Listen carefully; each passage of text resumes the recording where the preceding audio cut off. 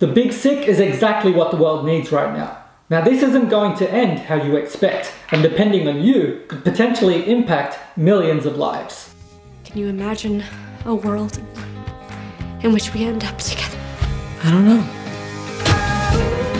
What's up everyone, the name's Abhi and welcome back to Slice of Pie. Firstly, I hope everyone is staying safe, healthy and hopefully home too for the most part. It really hasn't been easy. The night is darkest just before the dawn. But it doesn't mean we can't use the light of the moon and the stars until the sun comes back. I promise you, the dawn is coming. It's a very dark time, and the only way we'll stay sane is by paying attention to those stars, because the moon gets clouded sometimes. One of those stars is the Big Sick, a name that seems really fitting right now. It had a shockingly small release, despite being nominated for an Oscar and winning other awards. It's a rom-com, one of the better ones at that, and for me that's really saying something.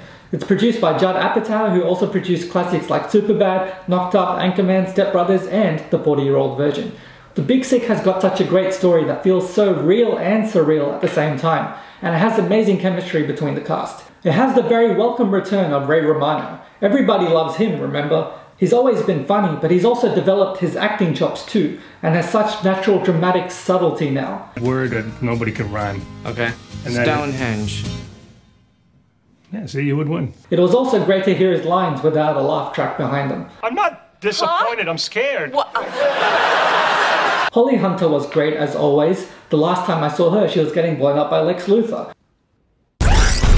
And she's also the voice of Elastigirl in The Incredibles. Honey, can't talk right now, but look under your bed, okay? Now Ray and Holly play Terry and Beth, the parents of Emily played by Zoe Kazan, who was amazing in her role. The story is about how Emily met Kumail, played by Kumail Nanjiani, and yes, this is in fact based on the true story of how he met his wife Emily V. Gordon, and it's co-written by them both. For my Bollywood fans, Kumail's dad is played by Anupam Kher, and The Big Sick was his 500th film. My Hollywood fans might also recognize him from Bend It Like Beckham. The Big Sick tackles very relatable themes of family dynamics and relationships, but they will be especially relatable if you're in the young adult South Asian demographic, and probably more so if you're in the Western world.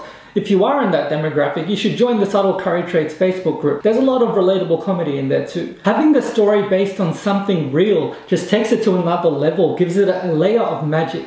It's like the self-contained world of the movie is in their shared universe, along with real life. I'd love to see what they could do with that. Their Kumail-verse includes a riveting podcast called Staying In with Emily and Kumail that's both hilarious and helpful during this quarantine crisis. They also have an interesting anthology series called Little America, which is also based on true stories. Now, Kumail's a real comedian. If you watch his interviews like with Conan, you'll understand why. This had the knowing touch of an old lover. But he's got the dramatic flair in this movie too. You might also recognize Kumail from his hilarious role as Dinesh on Silicon Valley. It's me, Pakistani Denzel. Or his voice as Farouk in Archer. Wait. Or maybe you recognize him from Stuba, where he co-starred with Dave Bautista. Do you have a more specific address? Compton! Speaking of shared universes, he'll be joining Dave in Marvel's MCU, in The Eternals, and now he's absolutely shredded and looks like he'll actually be able to take on Drax in a fight, rather than just Stubering him to the nearest spaceport. Bollywood is full of badass action heroes, played by the likes of Hrithik Roshan, John Abraham and Tiger Shroff. But South Asian men in Hollywood are usually always represented as milksop weak nerds, so I'm glad Kumail's finally breaking that mold. Maybe now the sequel to The Big Sick could go from a romantic comedy to a romantic action comedy. If Kumail and Emily are watching this right now, can you please check your emails and DMs on Instagram from Slice of Pie? If people could please tag them or direct them to this, that would be amazing. I know I've tried this a lot, but someone's bound to see this and give a damn one day. Maybe Kumail's a superhero in real life too. The Big Sick was hilarious, moving, relatable, with a great cast and based on a great true story. And it has the potential for so much more. I'm going to give it 5 out of 5 pies. Now at the beginning I said we should all try stay home for the most part, but some people can't stay home. They're in hospitals getting treatment, like Emily had to. Spoiler alert, she's okay now. Many patients require blood transfusions, and the global blood supply has been dwindling because everyone is staying home, which is good, but then people don't get the blood that they need. so it's actually needed now more than ever. Travelling to donate blood is exempt from lockdown restrictions as it is an essential service. Obviously every other precaution would still need to be taken. Pre-booking appointments, coming in at your designated time, social distancing and regular sanitization.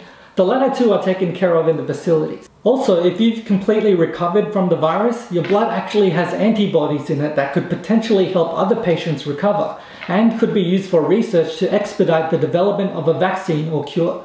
The Australian Red Cross Lifeblood has a group donor program that tracks the cumulative donations made and lives saved by the group. So start a group or join a group and see how many lives you can all save together. If you're a member of the aforementioned Subtle Curry Trades group, then please join the Lifeblood team and let's see how many lives we can all save. We've saved 6 so far, but I know we can do way more than that. If you can't donate blood, maybe you can donate dollars to the World Health Organization. They really need it, especially with a certain world leader potentially cutting their funding right now when they need it the most. Let's step up and take some responsibility where it has been abdicated. Alright, thanks so much for watching all the way here. Go watch The Big Sick if you haven't already. Or even if you have, you can watch it again. I did. It's pretty damn good. If you could also please go donate blood or to the World Health Organization if you can, that would also be amazing. If you like this video, or even just any of the ideas, would you kindly like, share, follow and subscribe? I promise you'll be helping to save lives in ways you can't yet imagine. I'll catch you on the next one. Peace.